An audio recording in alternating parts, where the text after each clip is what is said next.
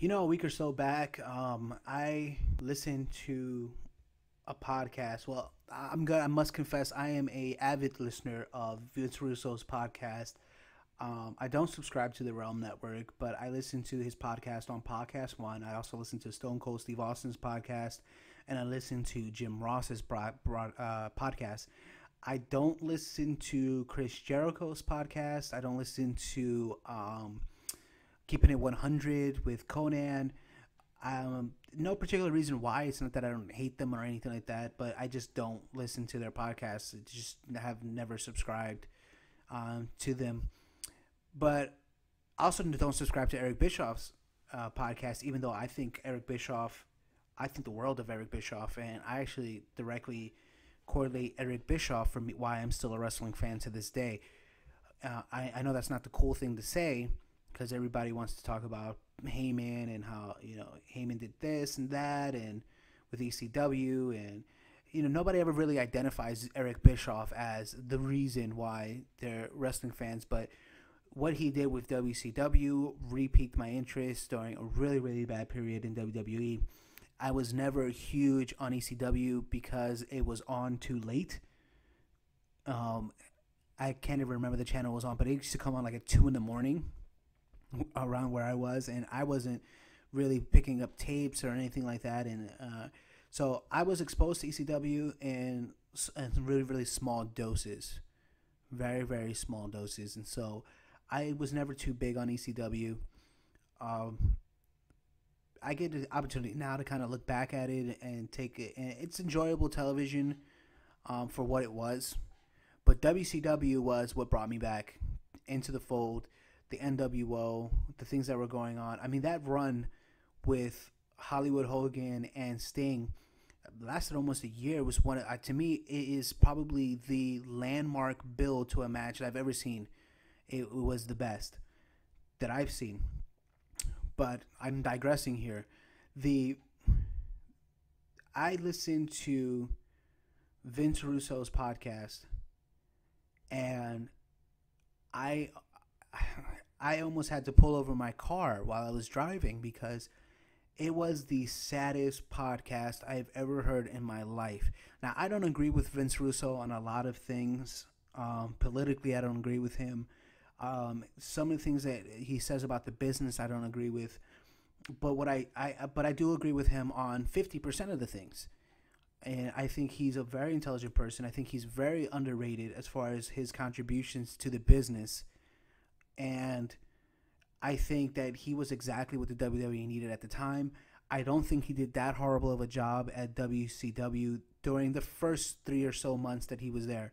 The second 3 or so months that he was there, not so great. A lot of really weird things happened during that time. But I think he was also forced into that by some pretty nefarious backstage politics from the stories that I hear. But I listened to this podcast, the one right after his dog Yogi passed away.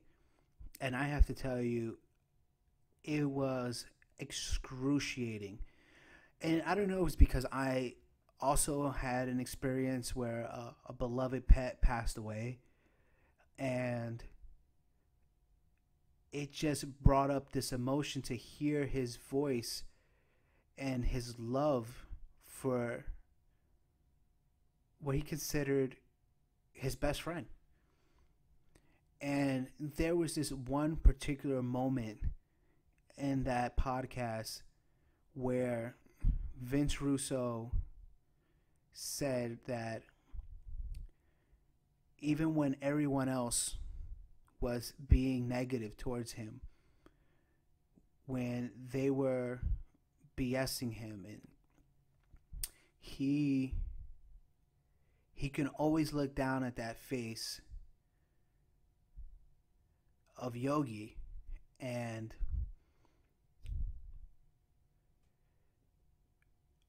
I can't even quote it verbatim, but I will tell you that it stirred up so much emotion in me, and I just wanted to.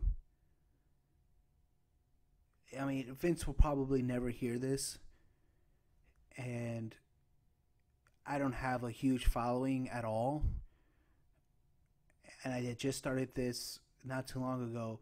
But if it ever happens that Vince Russo gets the chance to hear this, I just want to say I felt your pain, and I understand what you've gone through, and the loss of something that was so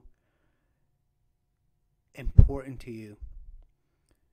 And I just want to say, I hope that he always remembers Yogi.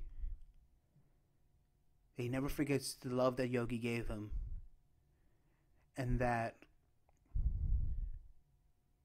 our hearts are with him.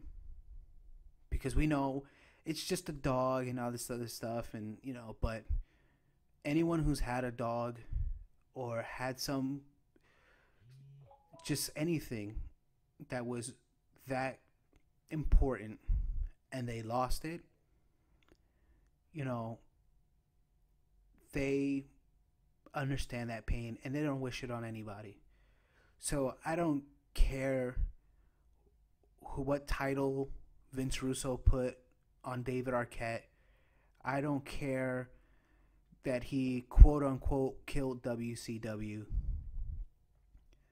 I don't care about any of that stuff, because behind all that there is a human being who loved his best friend.